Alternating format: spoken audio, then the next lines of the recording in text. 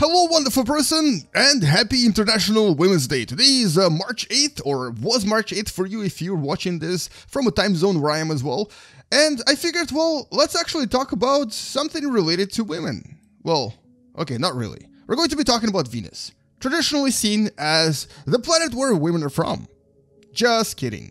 Anyway, so today I'm going to talk about why Venus is one of the few planets out there that has absolutely no moon. Why this planet is absolutely alone, and why this planet is so intriguingly interesting.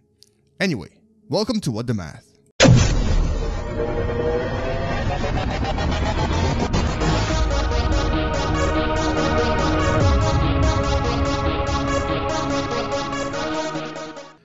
So this supremely, extremely hostile environment of Venus is fascinating to us for many different reasons.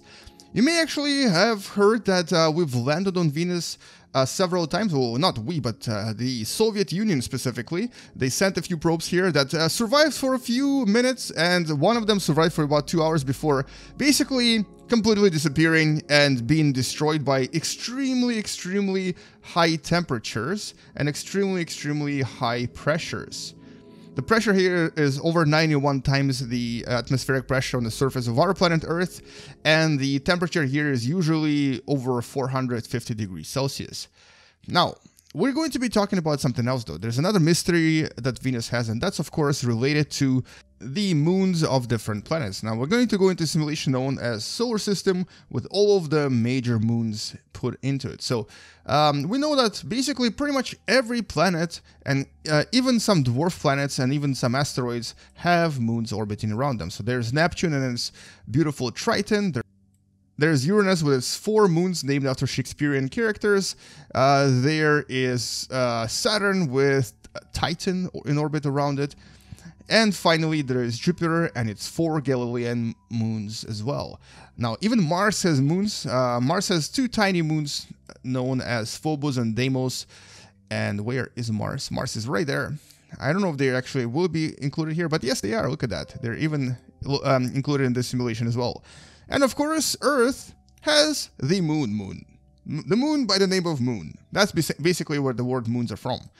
Now, it just so happens that Mercury doesn't have one, and we'll talk about this in the future, but neither does Venus. And it's very unusual because Venus, in every other sense of the word, is very Earth-like. If you actually look at Venus, it's not very different from Earth, other than, of course, the fact that it's basically a definition of hell. It's super hot, super deadly, and you'd probably survive here for like a second, if even. One thing about Venus, though, is that, or I guess one major difference about Venus is that if I were to remove the atmosphere here, you would see that it spins very slowly. It's kind of hard to tell actually. I'm going to accelerate time here just to show it to you. It spins very slowly and basically in the opposite direction to its orbit. So even though it orbits this way, it actually is spinning the opposite direction, or basically it spins so slow that it looks like it's spinning the opposite direction. And that's actually kind of the reason, or possibly a potential hint on why Venus has no moon. Now, let's actually go through history of the creation of this planet, or at least the earlier stages of this planet, just to kind of understand why there is no moon anymore. And I'm saying anymore because there's a hypothesis, or possibly even a theory, that Venus once actually did have a moon. So, a long time ago, and we're going to go about 4.5 billion years ago, Venus was just born. Basically, it kind of looked like this. It was a very beautiful terrestrial planet with water on its surface. I'm going to actually remove the clouds here, or the atmosphere here, just so you can actually see what it looks like. It might actually had a little bit less water than you see right now. So there were continents, there was water, it was very terrestrial. And this was all about 4.4 to 4.5 billion years ago, when all of the planets were still young. Now, then, a few hundred million years later, there was a period known as the Late Heavy Bombardment.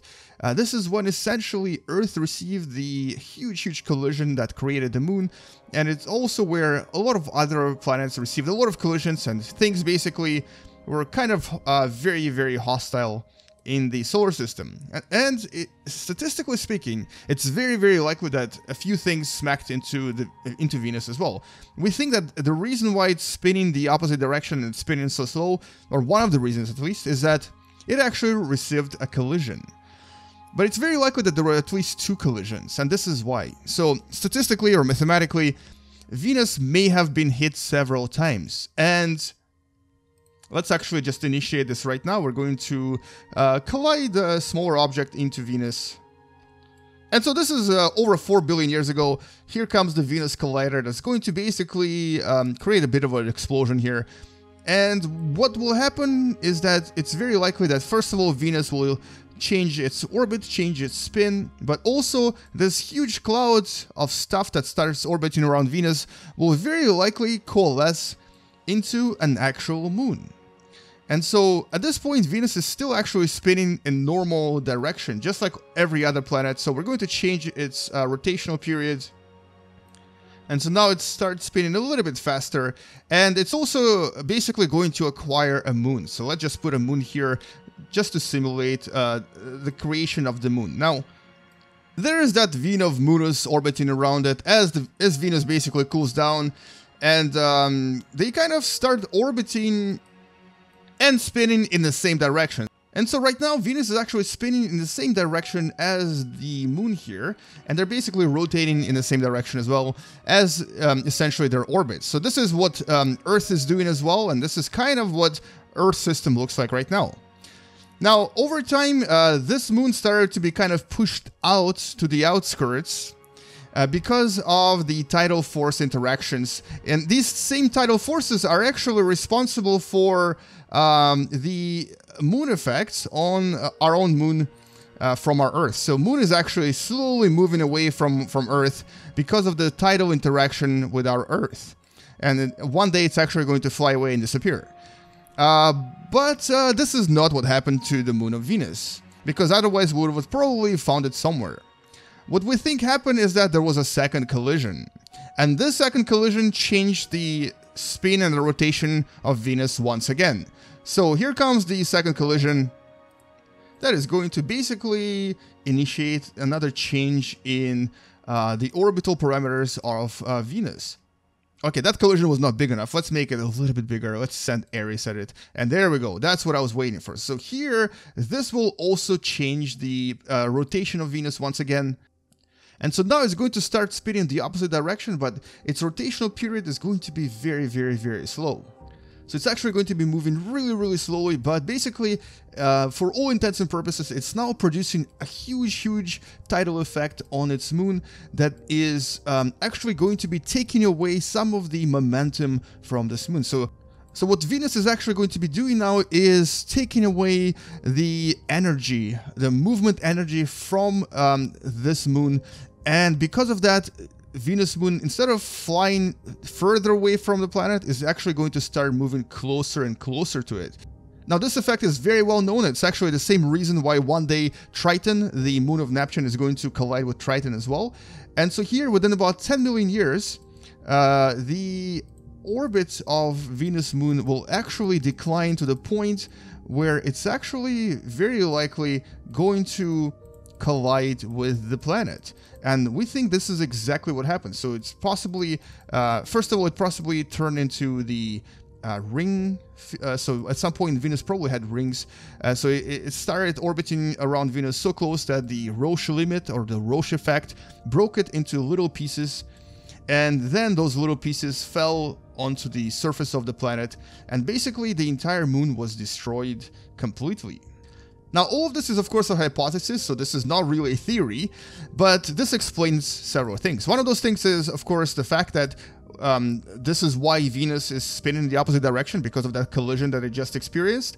But at the same time, because it spins in the opposite direction, any moon that would have been formed around Venus would slowly dissipate and would slowly lose its orbital parameters, and basically it would disappear.